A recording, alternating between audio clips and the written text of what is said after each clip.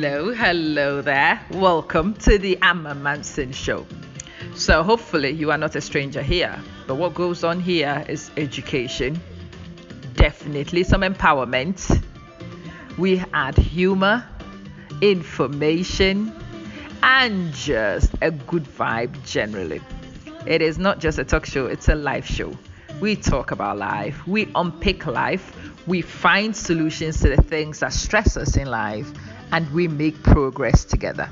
It is the Amma Manson show, and my name is Amma, your girl, your educator, your motivator, and I kick your hind wherever we need to. Enjoy, invite other people to join in, and hopefully you have a wonderful experience on today's show. Let's get straight into things. Well, good morning. Welcome to May 2020. May 2020 is a very funny experience. It's a very unique experience in the sense that it's likely in May 2020 that you will find your children behind laptops like that. Or you might even find them behind tablets. And they might even legitimately use their phones. It is very legitimate.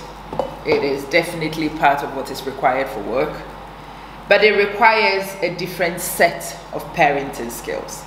And that's what I want to talk to you about. Listen, you cannot make certain assumptions that your child is by default an angel. That sets you up for disappointment. You cannot assume that your child is a devil. That sets you up for prejudice. You have to have an open mind anyway, and this message is probably more useful to those of you who have teenage kids and older. In today's world, since we've all been online, the people who lurk on internet pages, the pedophiles who normally engage children, older children, are now getting access to younger children because your children are getting unprecedented access to the internet.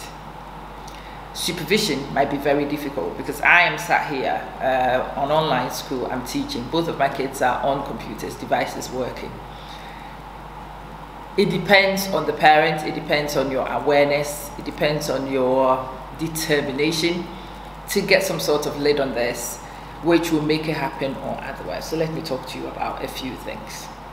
On any internet browser, when you go on the browser, you will find history.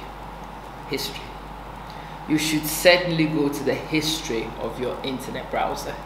If you are on Google Chrome, for example, it is the fourth tab from the left. So you start with File, Edit, View, and the next one is History. Click on History. Look in the internet history, the search history on your child's device. It will tell you what they are searching for. It will tell you what they are curious about. It will tell you some things about the child's interest, which might be very beneficial. If your child has been to funny websites, you will see that. Some children, as they get older, also learn to delete the internet history. So if you know you have a tricky customer, you might need to have a closer eye on the child whilst they're using the device anyway. So my second child, for example, has episodes where when they are working on the computer, they've got to have the screen facing me. Because this child, very fast, will put on some work, put on YouTube videos, whatnot. And when you come in, she flicks the screen to work. When you are not coming, she flicks it to whatever. So apparently this child has been working for a while, but you look in productivity folders and you don't see any evidence. Yes, you might want to look at that. When teachers begin to contact you and tell you that your child is not working, but you see this child on the internet every single minute of every single day, no, don't go back to the teacher moaning and telling the teacher they've got it wrong automatically. Take your time and have a look at the pattern that might be exhibiting itself in your child's life. Your child might be distracted. The internet is a huge distraction, even for you, the adults, if you are honest. There are many things that take you from social media to traditional media, whatnot, There are certain things that draw your attention away from the things that you should be doing. And sometimes you stay on social media for a while and you realize, oops, that has actually become a little obsessive. And that's you, an adult. If you can't control it, how do you expect your little child to control it? We've all had to grant access to our children to email. We've granted email access, unprecedented email access to our children. And mind you, a lot of people on funny websites have access, especially to Gmail, if your child is using that. And a lot of kids are, because of Google Mail, Google Classroom. You've got to go in their internet, their inboxes sometimes, have a look and see what activity goes on in their inboxes. No child is born bad, no child is born good. Circumstances raise them to become, circumstances enable them to become certain things. So it's up to you to make sure for negative things you do not have the enabling environment for it. Vigilance is the word. I have seen many examples. I have counseled many families. I have dealt with many incidents in school this last couple of months, and it comes from parents who might not be aware of certain things. There are websites, many websites, I'm not going to name one. You can do a simple search and you can find them, where these young kids are being invited to come. It's for social networking, blah, blah, blah, but it's not for social networking, it's for pedophile lurking. Pedophile lurking. These 30-something, 40-something year old people have all created 16-year-old profiles. They all apparently live in California for some reason. I don't know why. They live in California, they live in Florida. They've positioned themselves mainly in the United States. There are other countries, I'm only telling you from what I've recently experienced. And they invite young girls for conversation, they chat to them, and the next thing they go is show me yourself, blah, blah, blah. And yeah, they will send them some nudes, invite yours to send a nude. Please believe me that it is so sophisticated, your child might not even know where they are being drawn into until they send pictures of themselves. Now you've got to know that these things are permanent records for your children. When your child has sent compromising pictures, they are now candidates for blackmail. Some of your children are actually emotionally tortured by the blackmailers. They cannot come to you and tell you because they were not supposed to be on those websites in the first place. You've got to have this conversation with your children right now if you've not done it. You've got to explain to your children the different types of people who are online, the different motives for being online.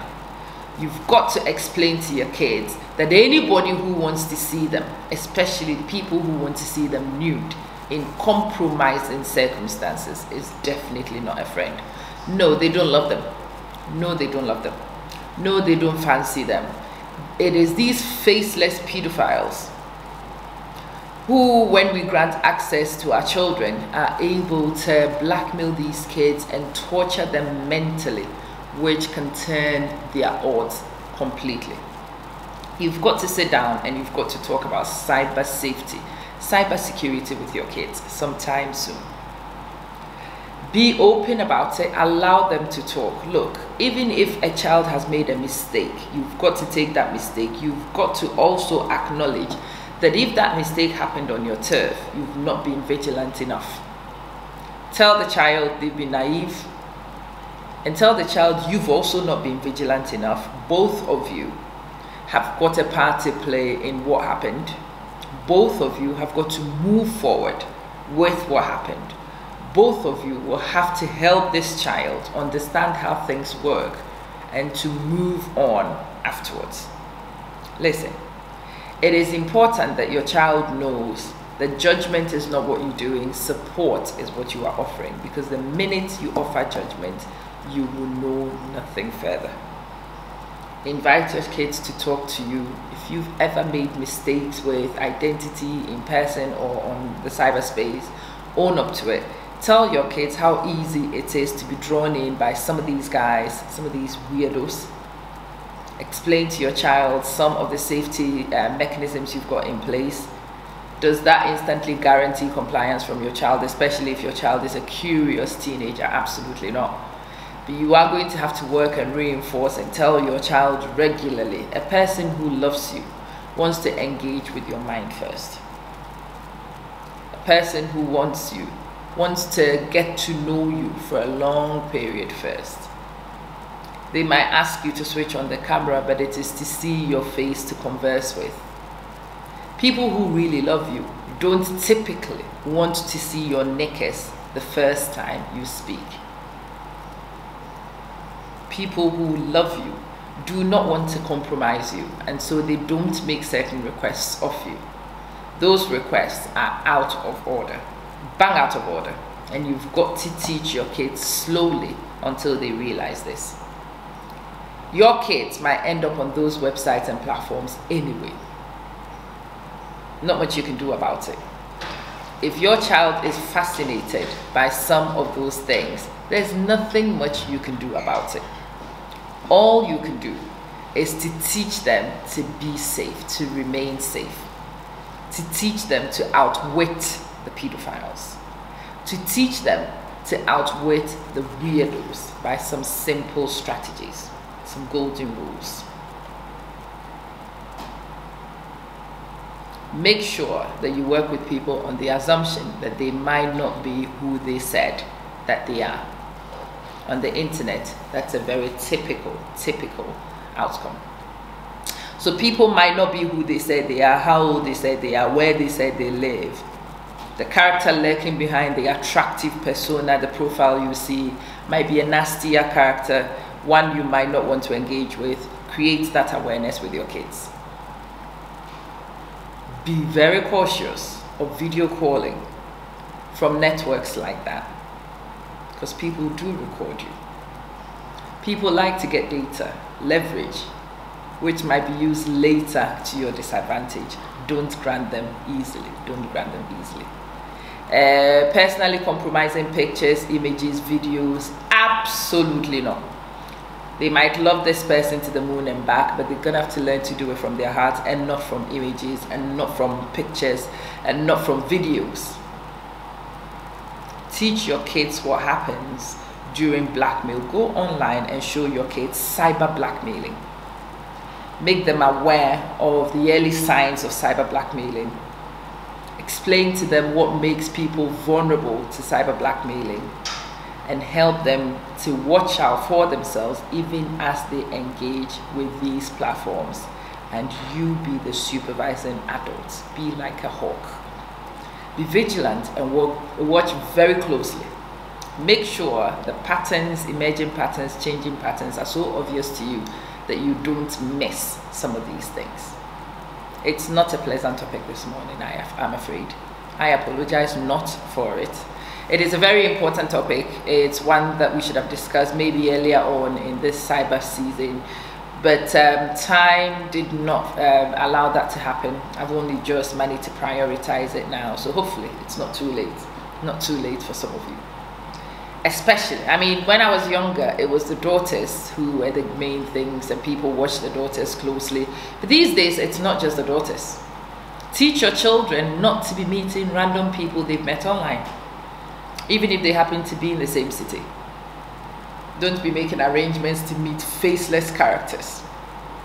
People can meet on social networks, but you're gonna have to be very careful in vetting the people you meet on social networks, even before you extend or accept the invitation to be met personally.